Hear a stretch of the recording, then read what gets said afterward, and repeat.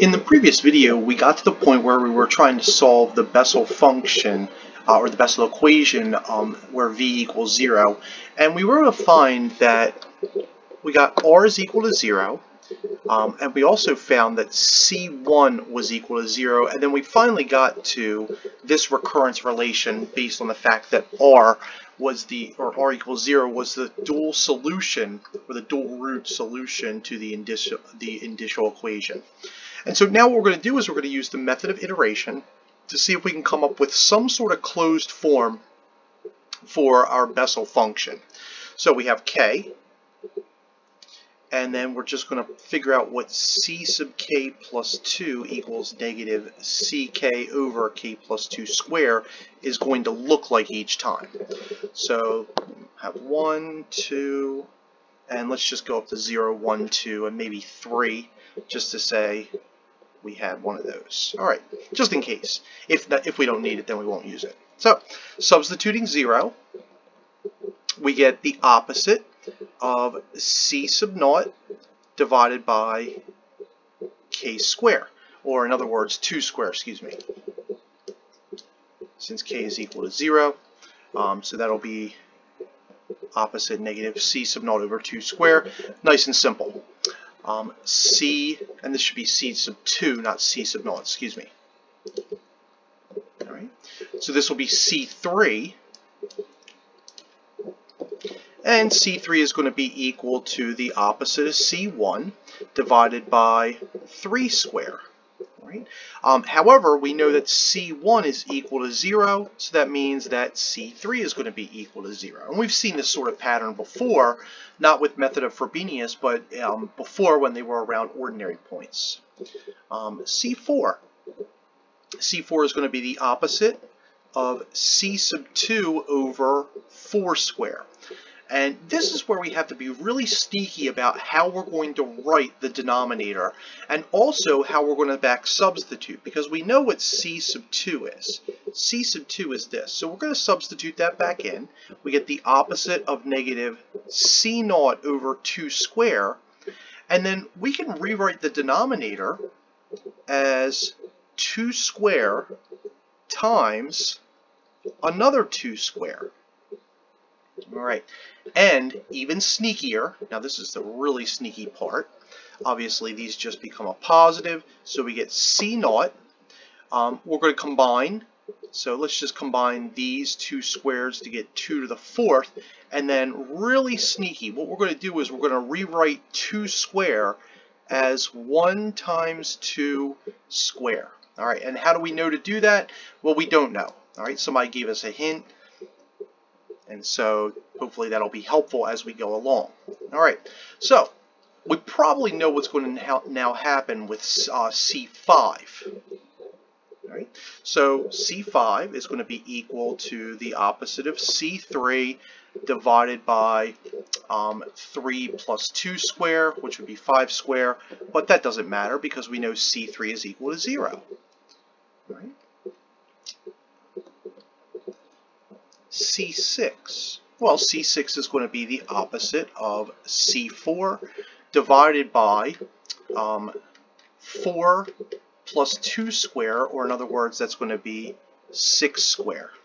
Alright, now, here's a little bit of magic.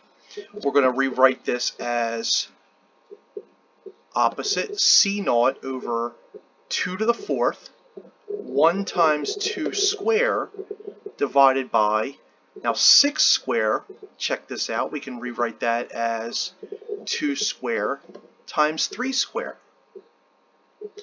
And now what we see is that we can combine 2 to the 4th and 2 square to get that to be 2 to the 6th power. So it's going to be opposite C naught over 2 to the 6th power. And then notice that we have 1 square times 2 square, and that's going to be in the denominator again. So we're going to get quantity 1 times 2 times 3 square. All right, so now we're starting to see a really cool pattern that emerges with this. All right, let's just do this one more time just to satisfy our curiosity to make sure that it is indeed doing what we think it's going to be. Now, we know C7. All right, C7 is going to be the opposite of C5 over whatever it is. It's going to be 7 square, but that's just going to be equal to 0 anyway, so that doesn't matter. All right, let's hope that C8 does what we think it's going to do. All right, so it's going to be the opposite of negative C6 divided by 8 square. But we already know what C6 looks like. C6 is going to look like this right here, this negative C0 over 2 to the 6th. And as you can imagine, we're going to be really sneaky with how we write that 8 squared. So this is now going to become the opposite of C0 over 2 to the 6th, 1 times 2 times 3 square. And 8, we can rewrite 8 as 2 square times 4 square. All right, and now we're starting to see that each time that we go through an iteration of this, a couple things are happening. It looks like we're getting 2 more powers of 2, and then we're also getting the next successive perfect square as a factor. All right, so we can now rewrite this as C0 over 2 to the 8th times 1 times 2 times 3 times 4 square. That's 2 to the 8th and 1 times 2 times 3 times 4 square. All right, so what's happening with this? In other words, if I need to make a guess for the nth iteration of this, all right, well, it looks like that this 8 is going to be the exponent, okay? And so it looks like these match up. It also looks like that the factorial, because this is pretty obviously a factorial, is half of what the index is. All right, and so when we notice that also that only the even powers, okay, so 6, 4, 6, 8. In other words, any odd power is going to go away. All right. And so what does that mean? Let's put all that together and see if we can get something out of this. Okay, so we know that we have to have an even power. And remember, even is defined as 2n. Right? And then also what we notice is that the factorial. Right? So this might be like an n factorial. All right, because half of that. And so maybe what we could say is that if we were to guess what's going to happen on the nth iteration, we could say that this is going to be C0 over 2 to the 2n times n factorial squared. And then we also have alternating.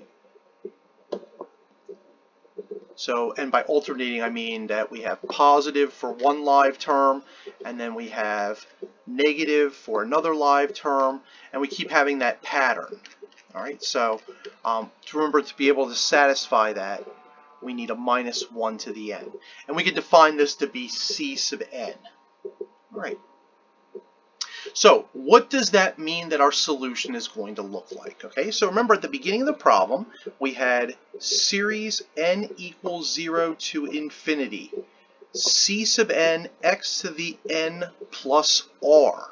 All right, well, we know r is equal to 0, right?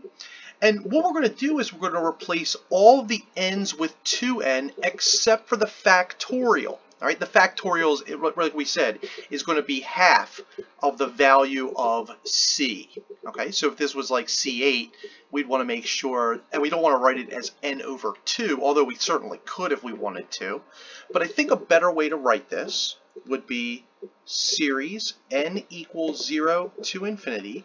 For c sub n, we're going to write that as minus 1 to the n times x, or I'm sorry, c naught, divided by 2 to the 2n times n factorial squared, and then we have x to the 2n plus 0. Right? Or, in other words, that's just x to the 2n. We don't need the plus 0, but just reminding you that we do have to substitute the value of r back in. So just in case you are asked to find a different Bessel function. All right. And one final way that we can try to rewrite this to get a final solution for this, we could say j sub naught of x. All right. So remember, 0 is the order, because remember we had v was equal to 0 at the very beginning of the problem. So this is now going to become, we could just factor out the c naught, and we could have series n equals 0 to infinity, minus 1 to the n, x to the 2n divided by 2 to the 2n, n factorial square. All right, and this is a very common function that you are all going to probably see later in your mathematical, engineering, physical coursework. This just comes up a lot. All right, so and remember before, what we could do is we could expand this and we could start writing out the terms. Okay, so for instance, we could get a polynomial for this, j sub naught of x. If we plugged in 0 for n, everything would just kind of go away and we get c0. And if we plugged in 1, we would get minus c naught, because of the negative there, x squared over 4 times 1 factorial, which would be 1. So it would be c naught x squared over 4. And then if we just plugged in 2, just to kind of give you an idea as to what this would look like, the next one would be c naught x to the 4th. So we would have 2 to the 2 times 2, so it would be 2 to the 4th, which is 16. And then we'd have another 2 squared, which would be 4, so 16 fours would be 64, etc. Right? And then we could go ahead and find the initial value for this. So for instance, if we just said j at 0 is equal to 0, all right, then we could clearly see that c naught would be equal to 0 at this point. And if this were an initial condition, and that would imply that our Bessel function j0 of x, given this initial condition, would be equal to, well, I guess c0 couldn't be equal to 0, so we might have to have like something like j sub naught is equal to 1 or something like that. And so we could get like 1 minus x squared over 4 plus x to the 4th over 64 minus dot dot dot. All right, and then what we could do is we could start doing those plots. Okay, so remember before, earlier, we took a look at what the Bessel function looked like up here. All right, and that's how we can kind of start getting what the Bessel function is going to look like. And again, that's if for some reason we wanted to go through and get an initial value for this. All right, so, but again, this is just our solution, giving you an idea as to what we would ever use one of these sorts of methods of Frobenius for. So in the next video, what we're going to do is we're going to take a look at another one of these series solutions to a Bessel equation. This time it's going to have a little bit more precise solution, and we're going to kind of make it into a transcendental mixed with some sort of algebraic solution. So it'll be pretty fun, I think.